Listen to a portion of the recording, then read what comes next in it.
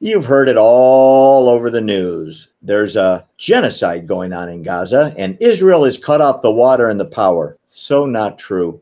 Israel is building a new electrical supply system on their dime to increase the power into Gaza. They're building it because guess who blew up the last power lines going into Gaza? You know it, Hamas.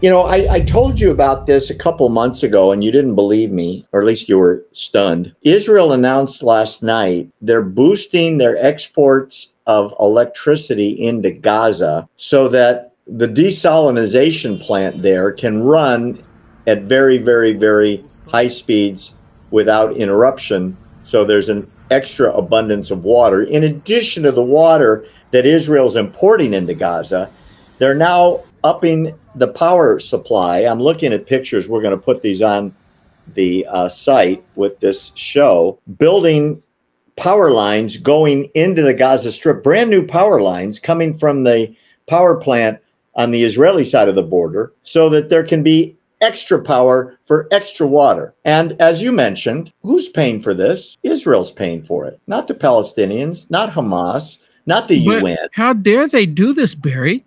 Aren't they doing genocide? Now, if they're doing genocide, they're not doing it very well. Yeah, they suck at the genocide thing, don't they? I mean, they really are. Oh, we're going to do genocide, but here's some more water. We're going to increase the water intake so you can have more water flowing into this area, to this region of our country, our nation here. So here's some more water, but we're going to do genocide. Now, I guess they're going to come back. Oh, they're putting something in the water. You know, they probably come back, but after showing Hamas dumping bags of, you know, acid or something into the water. Oh, look what the Israelis did to us. Well, I got to add, when I brought this up a couple months ago, Israel had opened up another power supply and it got blown up by Hamas. They didn't want Israeli power coming in to power the desalination plant and keep the lights on. So Hamas blew up the power poles. Well, you know what, Barry, I mentioned this once time before, that I believe that the reason why Hamas is doing that, you know, just like I mentioned that they probably put something in the water to make people sick and say Israel did it. Israel start up this power plant so they can have more electricity, more energy, because they're going to need it, right? And they go and blow up the power plant so they can't produce more energy for them.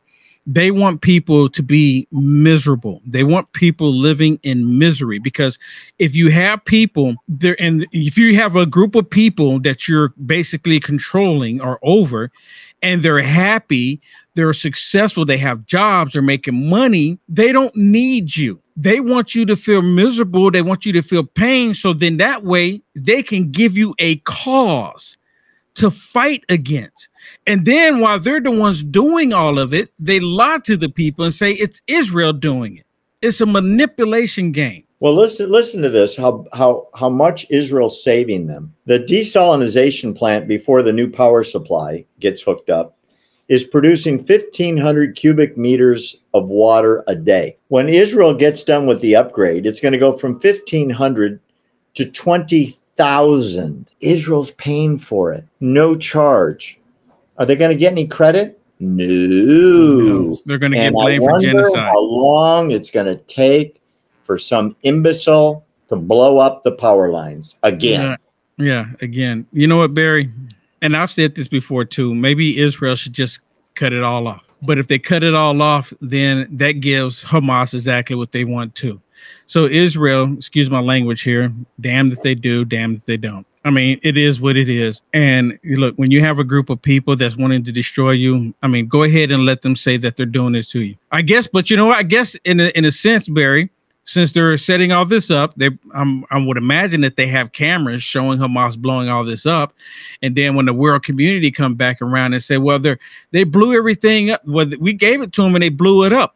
But you know what? The United Nations, they're not going to even care about those videos. They're going to say, oh, those were actually Israelis doing that. Israelis blew it up to make it look like Hamas, because Hamas, they're freedom fighters. Well, Hamas actually bragged about blowing it up the first time. Well, but Barry, they bragged about drone. They had the rocket coming from Hamas. But they bragged about killing all of the Israelis on October 7th. And now you even have their turn around. You got stupid idiots, even with the video footage showing that Hamas was doing it. You got these stupid people out there saying, no, it didn't even really happen. Oh my goodness. Oh my goodness. You're right.